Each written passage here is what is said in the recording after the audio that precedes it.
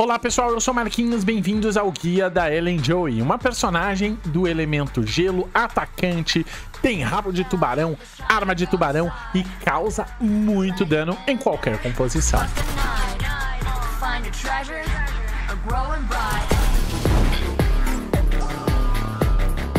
A 𝗂𝐿𝑒𝐿 é uma personagem de gelo, DPS focada em ataques rápidos. Seus multiplicadores de dano são bem elevados e é uma personagem bem free to play. Em seu primeiro banner, nós temos sua melhor suporte, que atualmente é a 𝗂𝐾𝐽𝐻.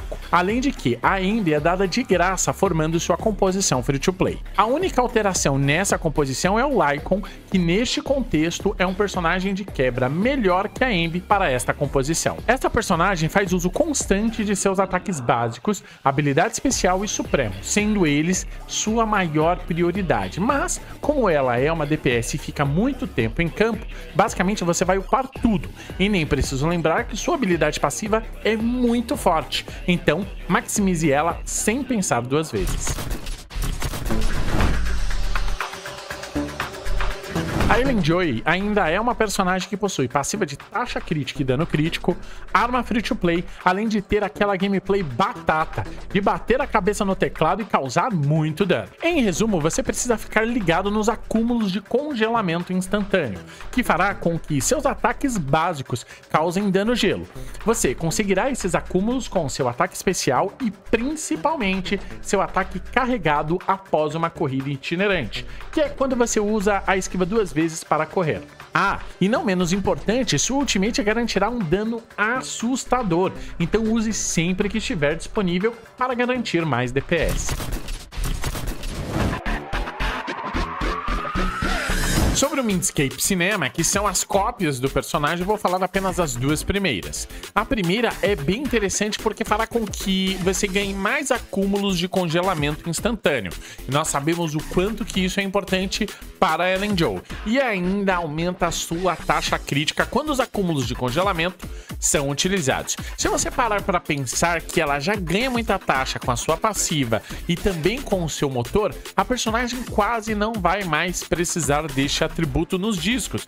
Então você consegue focar em muito dano crítico, muito ataque para ela e perfuração. Já o seu segundo Minscape fará com que o terceiro acerto de seu ataque básico seja seguido por um ataque especial reforçado.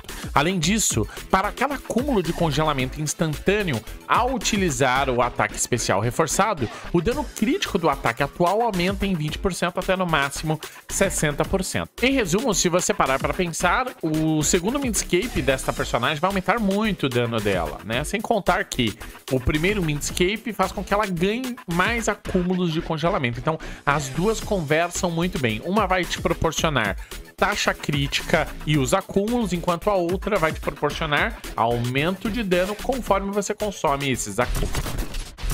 E agora é aquele momento que eu dou uma pausa no conteúdo para você absorver o conhecimento e, é claro, biscoitar. Então, se você ainda não é inscrito do canal e está gostando do conteúdo, deixe o seu like, compartilhe e inscreva-se no canal. Isso é muito importante, me ajuda no engajamento e faz com que eu consiga novas parcerias e consiga manter o canal. Então não se esqueça, deixa o like, compartilhe, inscreva-se no canal e bora pro conteúdo.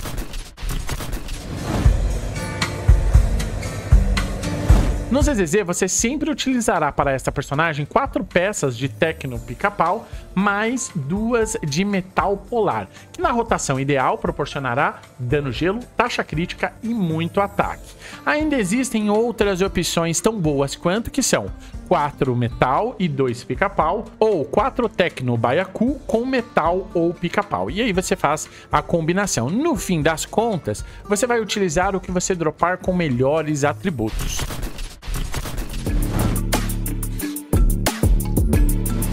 Para você que ficou perdido no que buildar nela, vamos lá. Os discos 1, 2 e 3 são atributos fixos, sendo eles vida, ataque e defesa.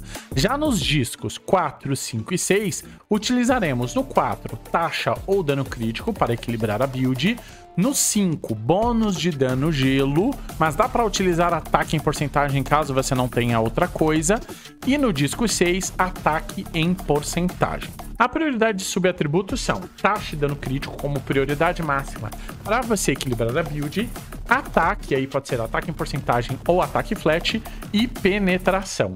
Tome cuidado com o balanço da personagem, porque não adianta nada você ter 300% de dano crítico e só 5% de taxa crítica. Nesse tipo de DPS, sempre aconselho 70% de taxa crítica. E quanto mais dano crítico, melhor.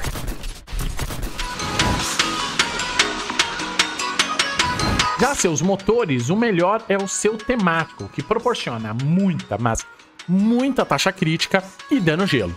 Outras opções são o motor temático da N11, chamado Enxofre, e da Necomata, a Almofada de Aço. Ambos você consegue na lojinha juntando aqueles materiais que você ganha quando você pega um personagem 5 estrelas ou 4 estrelas. Agora, se você quer uma opção free to play e 4 estrelas, o melhor é o motor da Constelação, que você ganha de graça e ainda pode deixar ele Refino 5 na loja de gadgets. Pessoal, falando um pouco dos Bang Boos para ela em Joey, acredito que o melhor para ela seja o 𝗏𝒏𝒄𝒊𝒆. Ele é um rank S e na sua segunda habilidade, quando há pelo menos 2 personagens do tipo Gelo na equipe, o ataque em cadeia de Bang Boo causa 100% mais amplificação de anomalia. Um outro que vai funcionar muito bem é o Mordomo Butler. Com ele, quando você tem pelo menos 2 personagens dos serviços domésticos Victoria na equipe, a habilidade ativa gera mais 20% de energia. Um outro que não fica muito atrás, que inclusive ele é rank A, se chama Pinguim Boo. Quando há ao menos 2 personagens do tipo Gelo na equipe, o ataque em cadeia de Bang Boo causa 75% mais amplificação de anomalia. Este você consegue de uma forma bem fácil, sempre que você atira nos banners de Bang Boo.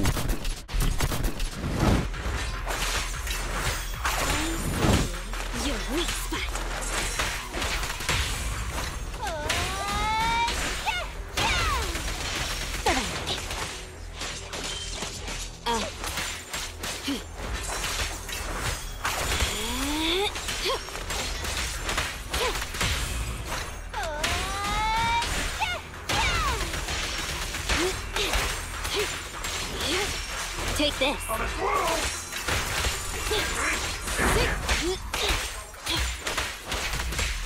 Better dodge. Travel soon.